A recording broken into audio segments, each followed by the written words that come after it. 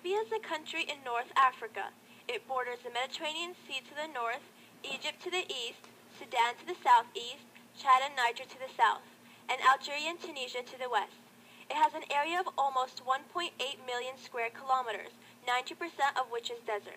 Libya is the fourth largest country in Africa by area and the 17th largest in the world, with an estimated population of just 6.4 million people. More than 90% of Libya's population is a mixture of Berber and Arab ancestry. Berbers were the natives who occupied the land before the arrival of Arabs.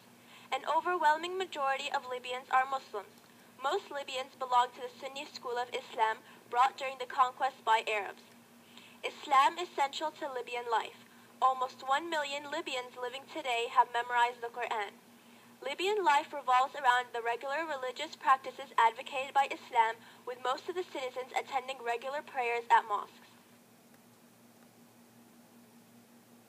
Libya is somewhat smaller than Indonesia and roughly the size of Alaska. At 1,770 kilometers, Libya's coastline is the longest of any African country bordering the Mediterranean. The climate is mostly dry and desert-like in nature. However, the north experiences a milder climate. The temperature in the Libyan desert can be extreme.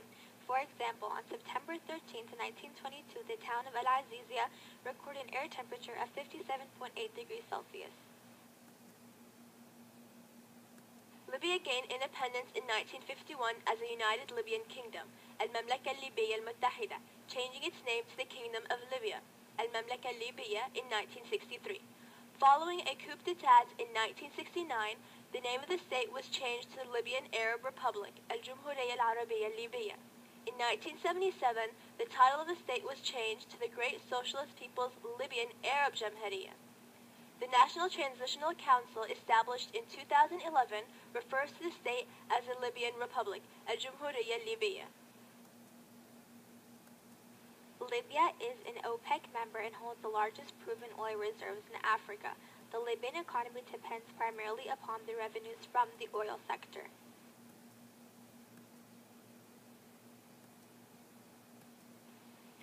Omar al-Mukhtar is regarded as a symbol of freedom for Libyans. He was a hero who organized and led the resistance against the Italian colonization of Libya for nearly 20 years. Also known as Sheikh al-Shuhada, he was born in 1862 in the small village of Janzoun.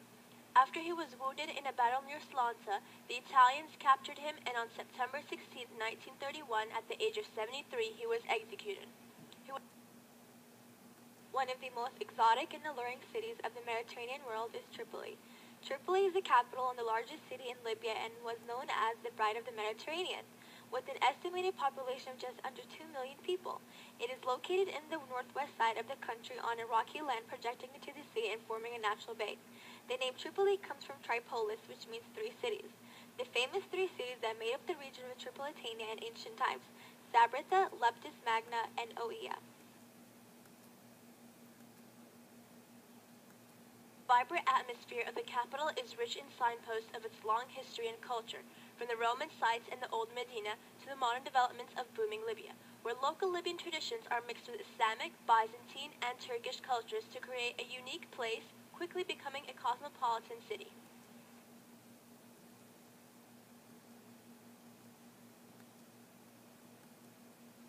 The Old City, or Old Medina, is an exciting place bustling with life and oozing with rich aromas of spices, coffee, nuts, falafel, and freshly made sweets, emanating from every corner of this unique place.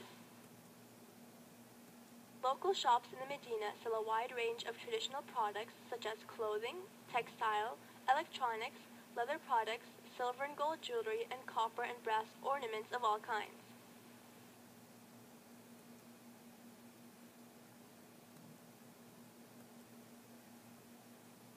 The main entrance to the Medina is Bab al-Hurriya, also known as the Freedom Gate.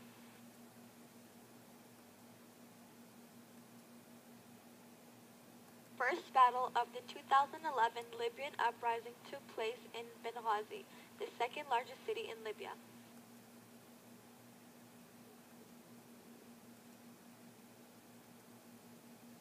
Benghazi has nearly 1 million inhabitants, is architecturally attractive, and overlooks the sea. Likewise, many beaches make up the coast. Due to the February 2011 uprising against the government of Muammar al-Gaddafi, the city was taken by rebels and is no longer under the control of the Gaddafi government.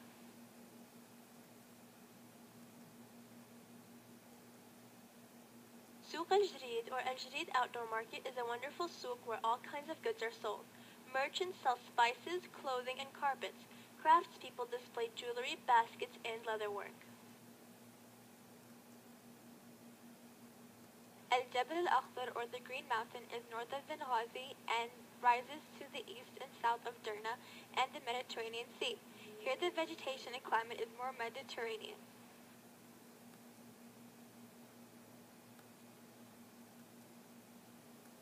Wadi al-Kuf in the Akhdar Mountains stretches for about 8 kilometers, falling from west to east. The nature of the valley is stunning, considering how Libya is elsewhere. At times you feel that you're in Europe.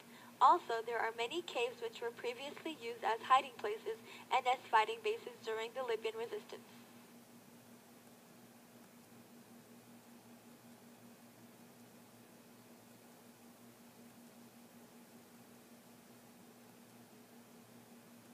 Darna and Susa in eastern Libya have very interesting and attractive views.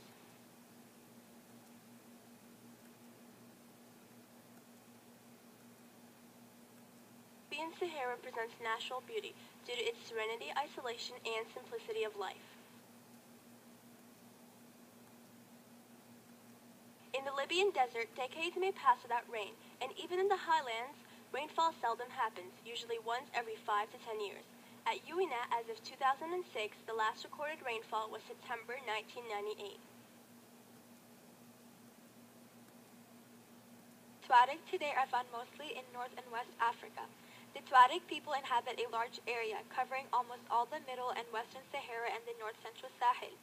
In Tuareg society, women do not cover their face, whereas men do. The men's facial covering originates from the belief that such action wards off evil spirits. It may have related instrumentally from the need for protection from the harsh desert sands as well. Taking on the veil is associated with the rite of passage to manhood. Men begin wearing a veil when they reach maturity. The veil usually conceals their face, excluding their eyes and the top of the nose.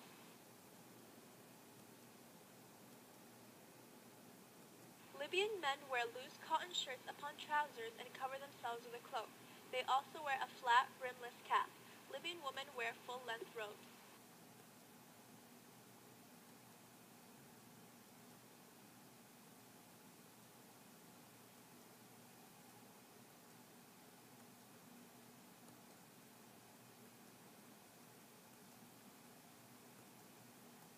Libya's beautifully preserved archaeological sites, especially the Roman city of Sabratha and Leptis Magna, are widely considered to be two of the best preserved Roman archaeological sites in the world.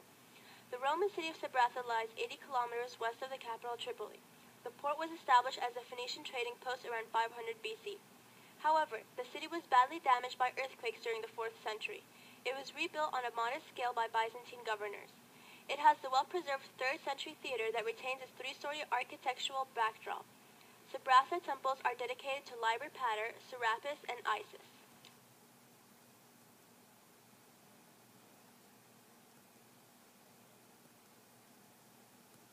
Leptis Magna is the largest Roman city in Libya, and its ruins are some of the most complete and best preserved in the Mediterranean.